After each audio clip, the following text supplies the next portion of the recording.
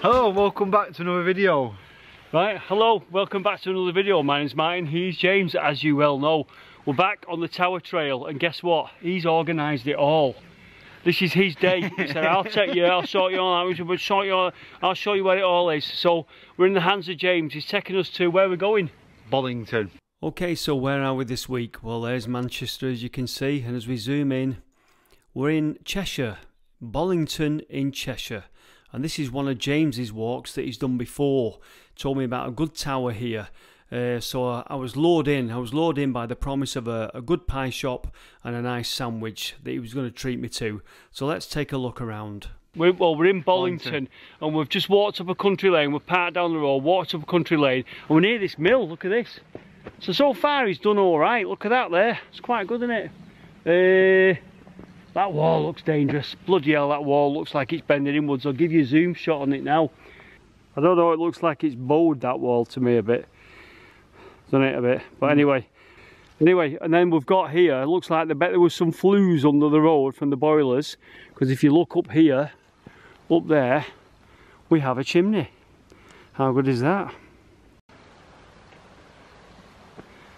I can hear water. That's interesting, isn't it? So that obviously was the water source for the mill. That's concrete. That's obviously a bit modern down there, but it was it runs round there just to be on where James is, and then underneath the mill there. So there, that's quite good. I wonder what that little brook is called. I'm sure it was the first ever water-powered mill. Was it the first ever water-powered mill where? In England. You reckon? I think so.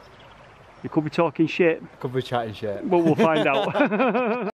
Right, I don't think it was the first water-powered mill. I don't know where he's got that from. Anyway, this is Ingersley Clough Mill. There's been a mill on this site since 1792, and that was a water-powered cotton spinning mill. Looks like this thing was built in around about 1821 that you're looking at now. Rather rarely for the time, it had a pauper's apprentice house. It looks like they were giving apprenticeships to poor people in the area, which is a good thing. Anyway, over the years, it was a dye works, a bleach works, and then it fell, obviously, as you can see, it fell into disrepair. And it's actually got planning permission, or it had planning permission in 2010 to build residential apartments here. I don't know how they're going to do that. I can't, that's beyond me, to be honest with you. Obviously, probably inside the mill at one time. I wonder what that's all about. Interesting. It's had something built on it, hasn't it?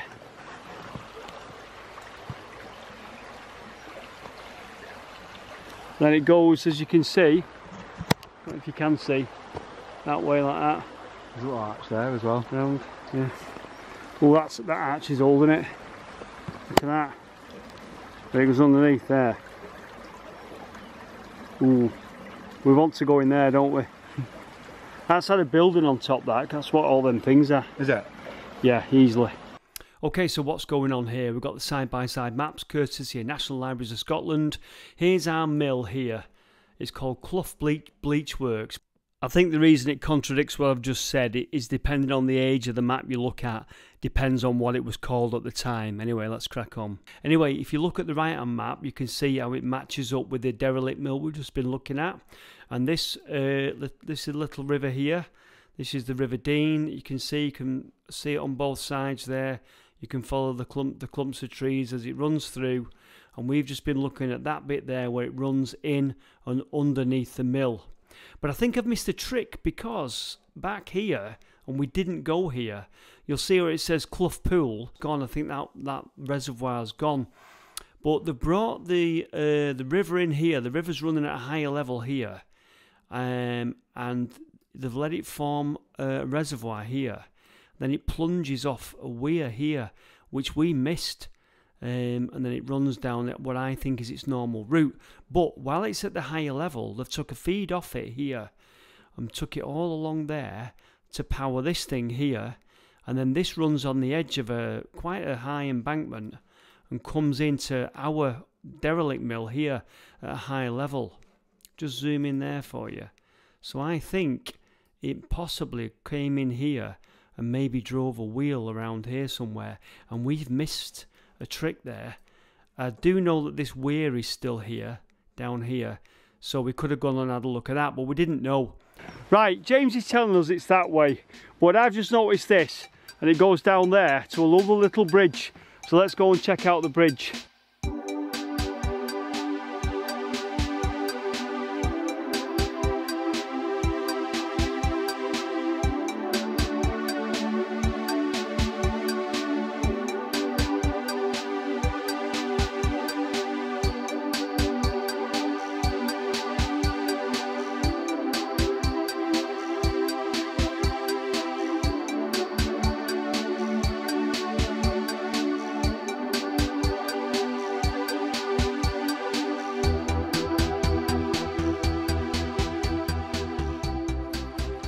Please fall in. Please fall in. What sort of coin is it? What is it? I don't think it's a coin. What is a coin? Yeah, but what is it? I don't know. Some pottery or something. Oh, for God's sake. I'm sure it's in a coin. Right, no coins. You're not having your pie yet.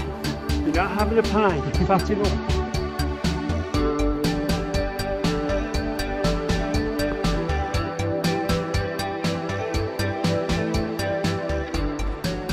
Look at that there. Looks suspiciously like something interesting. On a mound like that, there's a fence around it. Let's go and take a look. That's some kind of shaft, isn't it? Do you reckon? It's a dip, isn't it? Yeah. Fenced all the way around. Very round. And a big dip in the middle. Well, I don't actually know what it is, but I don't know if it's renowned for coal mining round here. We're in Cheshire. So, okay, quick correction. There were some coal mines round here. Still never got to the bottom of what this thing was, but apparently there were coal workings round here, but I've got no more information than that. Don't know what it is, but it looks like a shaft on it. Anyway, onwards and upwards.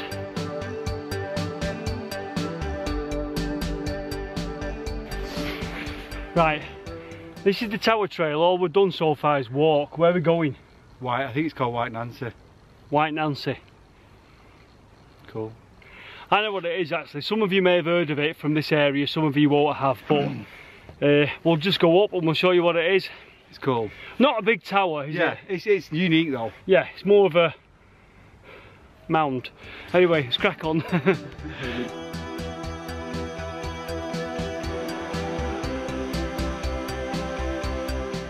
Struggling, are we? I think you need to turn the camera around your way as well. Yeah, red-faced and struggling. You're not trying to breathe normal.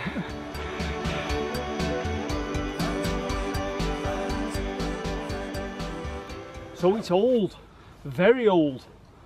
1815, and it was built for a reason that I'm going to tell you about in a voiceover, because I've got no signal up here and I can't read my notes. But yeah, 1815, that's bloody old, you know. 1815, 19, that's 207 years old, isn't it? And it used to have a doorway on, you could go inside, and apparently there was a little stone table and stone seating around the inside that might still be there, but it's been completely blocked off now, the entrance. And the idea of it being white is quite unusual as well. So White Nancy was built as a summer house or a folly by the Gaskell family depends what source you read, in 1815 or 1817. It's thought it may have been built to commemorate the Battle of Waterloo. Now, I've told you about the stone seats inside, and apparently there was a big circular stone table in there that was cut from a single piece of stone, very heavy. Now, before White Nancy stood on that hill, there was a beacon there, and it was part of a network across England that was there to warn of invasion. Now, the name Nancy, well, where do we get that from? As usual, it's difficult with these things. It's hard to pin down. One of the Gaskell family was called Nancy, but when I looked at that, she was around about the 1700s, so whether someone named it in memory of her, not quite sure. But apparently, just to confuse issues, the horse that hauled that big heavy stone table all the way up the hill was also called Nancy, so it could have been named after that. There's a little stone ball on the top, and a local stonemason called Ted Allen, he made that, and he died in 1958, so that stone ball was made prior to 1958. Now, why is it white? Well, we don't know, but obviously it fits in with the name. But apparently until 1925, it wasn't painted at all. And then around about that time, it was painted white, which makes sense with the name of it, doesn't it? Now, the door that was blocked up, no one can quite pin that down when it was completely blocked up. Some people say the 60s, some people say the 70s. Anyway, James, it's been a long journey. Brew? Brew. Brew. You've come all the way. It's been a long climb. Do you want your reward? Yeah. Are you sure? Yeah. Come and get it. Come and get the pie. Come on, pie, pie. Hurry up with that, Brew. I can't swallow the pie. You got a spoon? He's got a spoon. He's got a spoon. Here. You've done well. Good night. You can't beat that, can you? A picnic in January. Oh yes. See, when I organise it, Everything just falls into place. Yeah, Pie. We don't get out well like gone dinner time.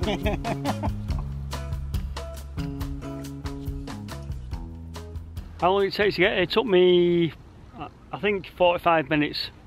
But it was a bit of a buggy getting up the hill in the van. How did you go on? Oh, it was alright. It was a bit shaky and a bit Was rattly. it? Oh, you come in your company car? Yeah. New job? New job. Where have you parked it? The perks of Team Zero. Yeah. Where have you parked your vehicle? Just at the back over there. Near mine? Yeah. Alright, let's go and have a look at the new vehicle, the new company vehicle, eh? Right, while we're in Bollington, we've come to another tower, bonus tower. See that thing there? We're going to try and get near to that, but there's some strange way we've got to go down here. James, get it from up here and go right down to it. Well, there's a strange little... What's this we're going down? Oh, like a tunnel or a bridge or something. That's strange, isn't it? Let's go and have a look. Where's this going? Just walk down a bit and then come back up.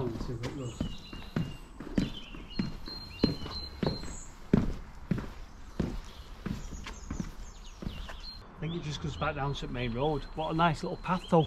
Okay, so what's going on here? Well, we've found this little tunnel here. If you look at the right hand map, you can see where my X is there now, my cross is. Or it's going round the tower we've gone to look at. But unwittingly we've found this thing here. And it turns out it's an inclined tramway that came from these quarries here. See these quarries? So there was an inclined tramway there, and it's really steep. Apparently it had a static steam engine that wound the trucks up and down. Comes down this way here. We're only going to go to about here on it, but it comes down here, runs all the way down here. I'm looking at the left-hand map now. See, tramway goes all the way down here, and this is the Macclesfield Canal. So yeah, we unwittingly found this thing. So we're just there.